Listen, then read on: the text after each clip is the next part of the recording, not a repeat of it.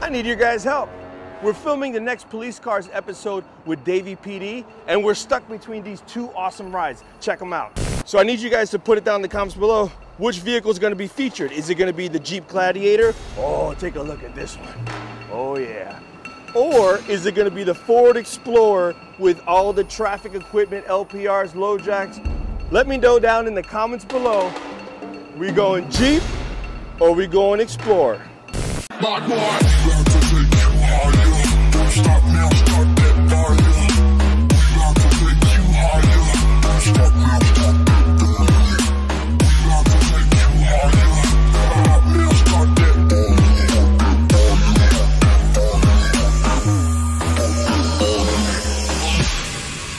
Motion DSP has been supporting the law enforcement industry for over 15 years with their robust suite of video and audio redaction and enhancement software. Forensic enhancement software allows users to quickly process any video file format using patented super resolution algorithms and enhancement filters. Get forensically valid evidence from low quality video in minutes instead of hours.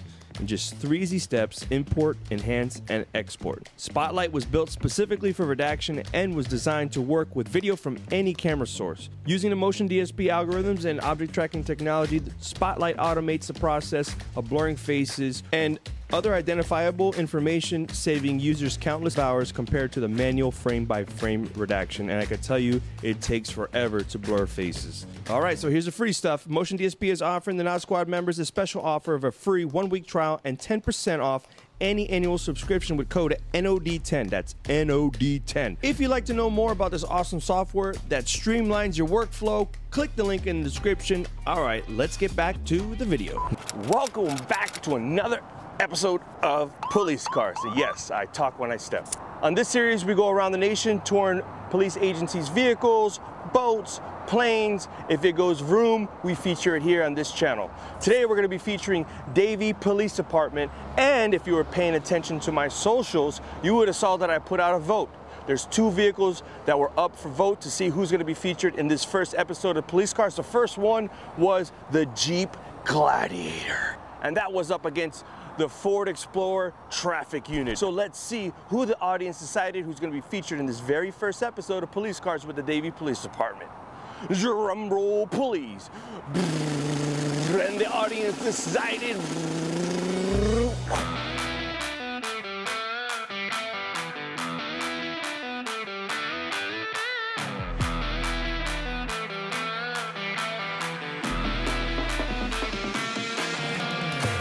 What's up, man? Nick. How you doing? Nice Officer to meet Tavares. you. Nice to meet you. Officer Tavares, you want to introduce yourself to the Nod Squad? Sure, man. I'm Officer Tavares from the town of Davie Police Department.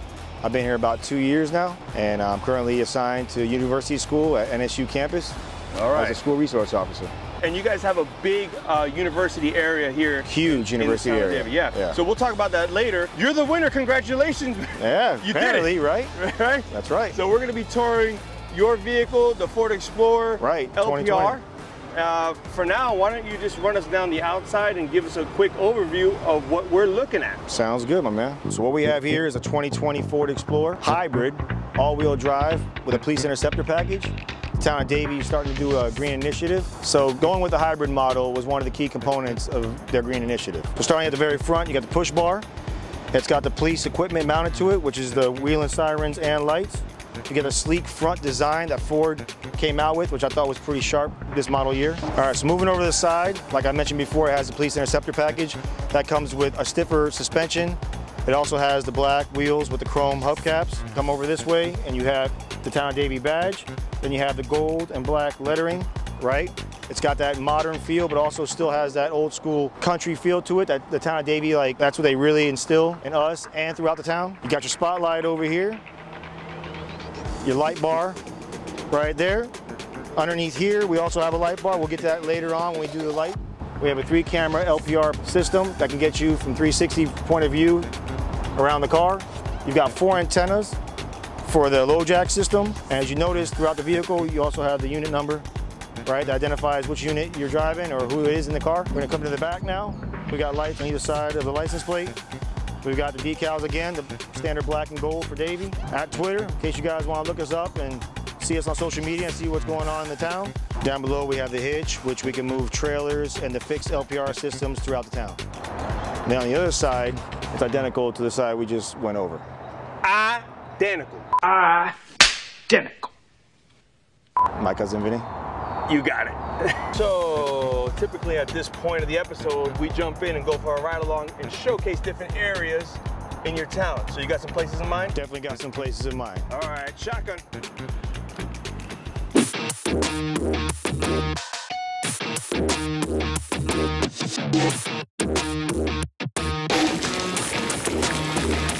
So I noticed when we first linked up, you mentioned that you got on the department 2 years ago.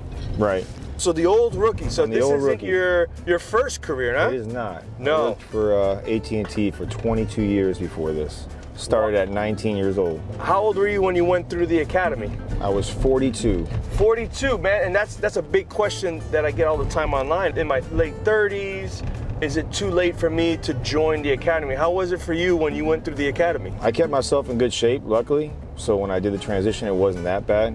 Yeah. And when you're older age and you go through the academy and you go through all the training and everything else, you can kind of mentor the younger ones while you go through, right? Because you have a lot of early 20s, late 20s, you know? Right. That's usually average age. They kind of look up to you.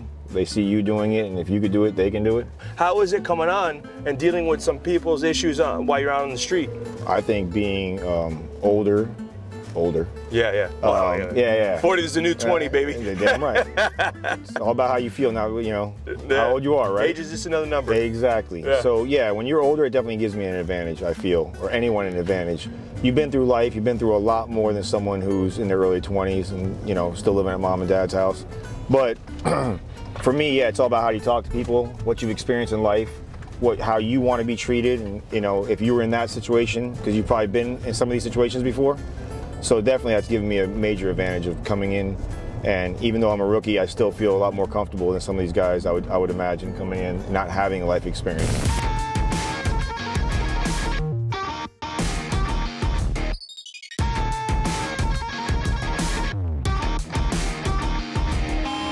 Excuse me, sir, I'm gonna need you to step outside the vehicle so I can get some B-roll.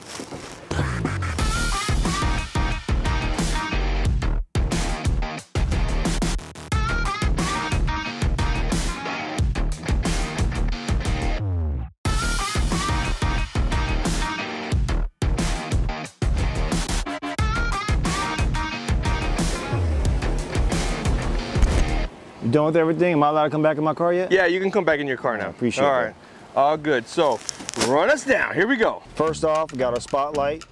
These come in handy for traffic stops. You want to go ahead and blind the guy, turn them on, try to get the side view mirror, the rear view mirror, try to make sure they can't see you approaching the vehicle. Yes, guys, I've got pink handcuffs. That's my breast cancer awareness handcuffs, but those pink handcuffs are for the bad guys who want to do something bad in October. So moving on, we got low jack. This patrol car is equipped with low jack. So remember those 4 antennas I showed you earlier? That's connected to the system, which actually receives a signal so I can find out if there's a stolen vehicle around me or not. If I get into a certain distance within a stolen vehicle, it'll start making a high-pitched beeping noise to alert me and to actually give me a direction of where that vehicle may be. Laptop or a laptop holder. So this laptop, of course, for our reports and everything else we do on our daily functions. It's also connected to those 3 cameras we showed you guys earlier. So those 3 cameras will constantly survey where I'm driving and see if there's any stolen vehicles or stolen tags around me. Also let me know where someone drives by me, has an expired tag, suspended license, and all that good stuff. So as it starts scanning some license plates, you'll hear a beeping noise. If it's a stolen tag, you'll hear a loud alert telling me it's a stolen tag or stolen vehicle. Below the computer, we have our printer, right? So that's how we print our citations and some documents. Then we move on to I prefer to keep my battery charger here, right in one of the cup holders, right? Easy access in case my battery dies. Got my PA system, my flashlight charger, right, for my extra flashlight. Got some DC sockets and USB ports. Notice here, this the position of my seat. I'm 6'2", so I'm a little bit taller than most officers. I wouldn't be comfortable if I didn't have a single cage. So if you notice, I have more room here. The single cage is only back behind this. Everything there is more for storage and for more leg room and head room for me. So here's the rifle rack. Normally my rifle would be here, but right now it's being serviced. And now I'm gonna jump out and show you the half cage. All right, so in the back, this is considered a half cage, right? The reason why it's called a half cage, We got bars here. Make sure he doesn't kick out the window. Okay. We've got our hard plexiglass, steel cage, plexiglass over here and in the back. We also have that plexiglass in the middle. That's what considers it a half cage, right? We've got the seatbelt, which we buckle here. We put our person in custody right there. And when they come in, so we don't have to reach across to grab it and pull it in, we unlatch it there, latch it, and adjust it, right? And you got the standard plastic seats I see there. Yes, and that's because you got people who will throw up, spit, and they may have some stuff on them already or might do something in there that, you know. So a little bit of nastiness happens back there. I gotta explain it. All right. The gear in the rear. The gear in the rear. So, got my AED, I got my file container, has all my various documents for certain types of call I have to go to, my extra vest, my flares are back there along my reflective vest.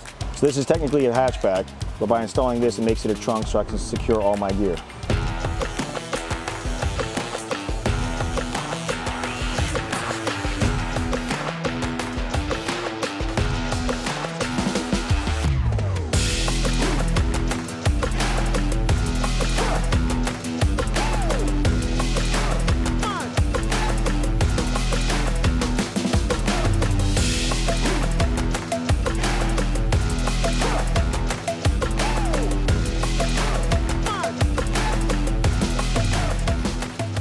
I've been to a lot of cool spots, but this is definitely one of the coolest spots for a light show. Where are we at right now? You can't visit Davie without visiting the Bergeron Rodeo Grounds. Oh, so we're at the rodeo grounds. It's the heart of Davie. This is where it all started. All right, well, I like it, man. They host rodeos, concerts, and all sorts of events. Rightfully so. We're here for the grand finale, the light show. Yes, sir. We're going to start right here at the lower tier. So we got the push bar in the front, like I showed you before. With the lights flashing all over, the left, right, and the front. And that's to make us highly visible when we're going through intersections. Also on the push bar, you'll see that white light on the side when we open our door to illuminate what we're about to see when we get out of the car. All right, so right here we also have a little Easter egg on the turn signal. That also flashes red and blue. Come on over this way, we have the side skirts with also the red and blue flashing lights. That's also so we can be highly visible when we go through the intersection. The way the light bar on the top right here, that light bar also turns white when you open the side door. Coming to the back, we have lights integrated in our tail lights once again. We got a light bar inside the rear windows, so we're highly visible in the back. And on this side, it's identical. I see what you did there. Little callback to my cousin Vinny. That's right, baby. All right, let me show you guys how these light systems work. So one of the main ones we use is a toggle switch right here. Toggle it one time, switch it over to the right one time. It gives you the back lights. This way, you're more visible from behind, so no cars hit you from behind, right? Toggle 2, all lights go on. This is when you're running to a call. It's not necessarily code 3 at this point. Toggle 3, code. All lights, sirens are going. This is when you got a hot call you have to get to. 3!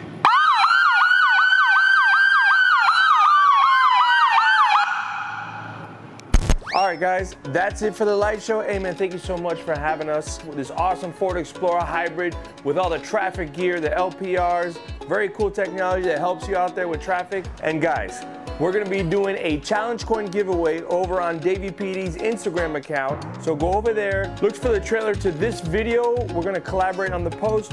Leave a comment down below saying done or awesome video, and you'll be eligible to win one of those challenge coins. Also, stay tuned for the next Police Cars episode where we're gonna be featuring the Jeep Gladiator, and I'm gonna see if I still got what it takes to pass the physical agility test. Check this out. Abracadabra. You look like an XL, huh? You got the big guns. Here you go. I'll see you when I see you. But I don't see you. Oh, he's good. Then I'll see you.